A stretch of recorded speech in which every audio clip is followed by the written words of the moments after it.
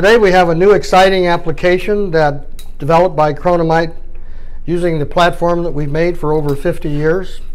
And it's designed to meet Z358-1 safe tepid water temperatures for emergency care, or emergency face wash, or emergency shower. Believe it or not, this heater will take care of the Z58-1 for emergency showers, which the code is 20 gallons a minute of water for 20 minutes. We're talking 400 gallons of water. And this heater will do that comfortably and easily, and it'll maintain tepid water. We set this heater at 84 degrees. We choose that temperature even though the code is 65 to 95. We set the heater at 84. 84, if I put a temperature probe on your eye, would measure 84, so it's a very comfortable temperature. So today what we're going to demonstrate is how the heater operates. This particular heater can do both the emergency face wash and emergency eye wash, or a combo unit, either or both.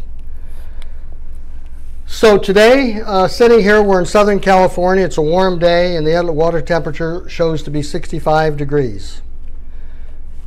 And what we're going to do is run this heater for 20 minutes, and we'll run in elapsed time so you can watch it run for 20 minutes, and you'll see it run around 84 degrees for the entire 20-minute period. By the way, it would run forever because it's an instantaneous water heater, which means while the heater is activated, it will increase the temperature.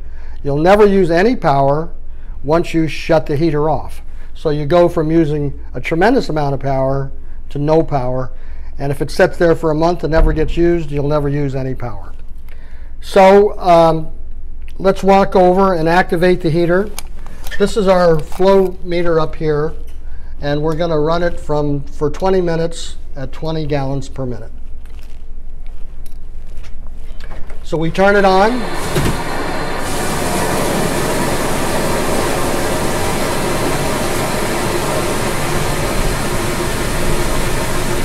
That is.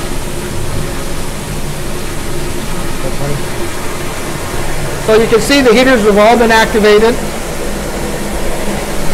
And here you have the emergency shower.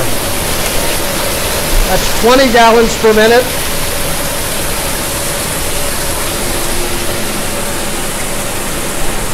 As you can see, that's a substantial amount of water. The temperature gauge is picking up what the temperature now is. It's setting at 79, 80 degrees. It'll go up to 84. And we're running 20 gallons per minute. And now I'm going to set the timer. So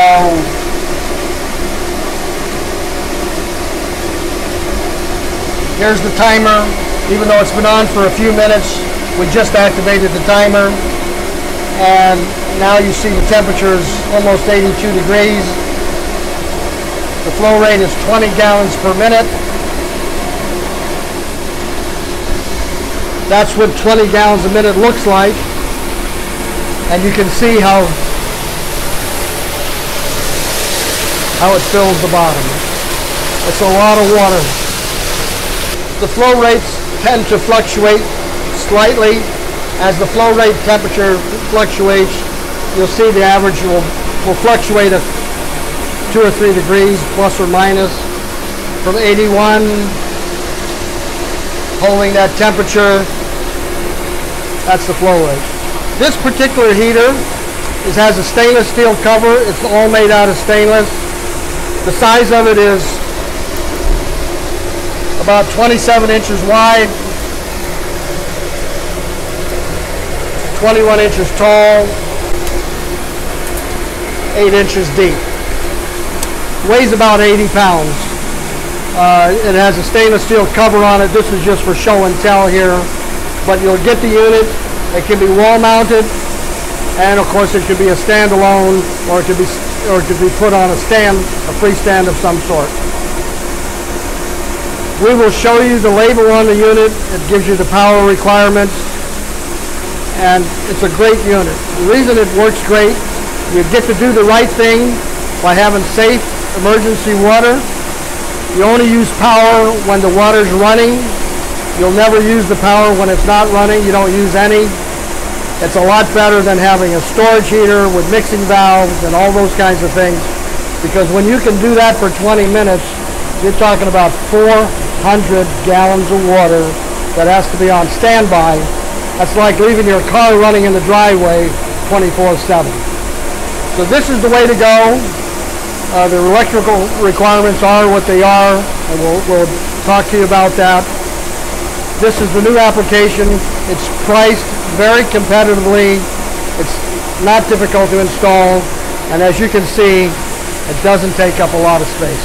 We just finished the 20-minute cycle, and you can see we held our temperature for 20 minutes. But for this heater, there's nothing sacred about the 20 minutes. If during that period of time another emergency happened and you had to do a face wash emergency during the same time you had a combination unit or you had another situation, we could do that. We can pull this down. Now we have a face wash, and you can see that we've increased the flow rate. We've gone up in flow rate.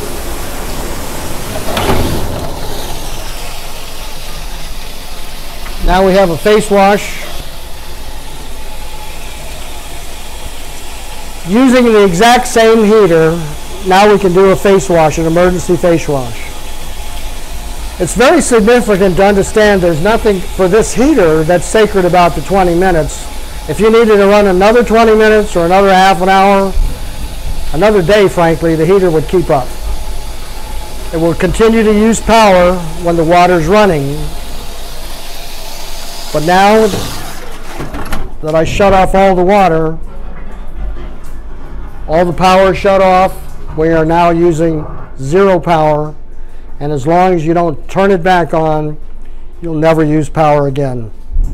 This application is here to stay. It's emergency safe water. It meets 358.1, Z358.1, and this is the best way to do it. Do the right thing. Use the Chronomite BOXER for all your emergency shower applications.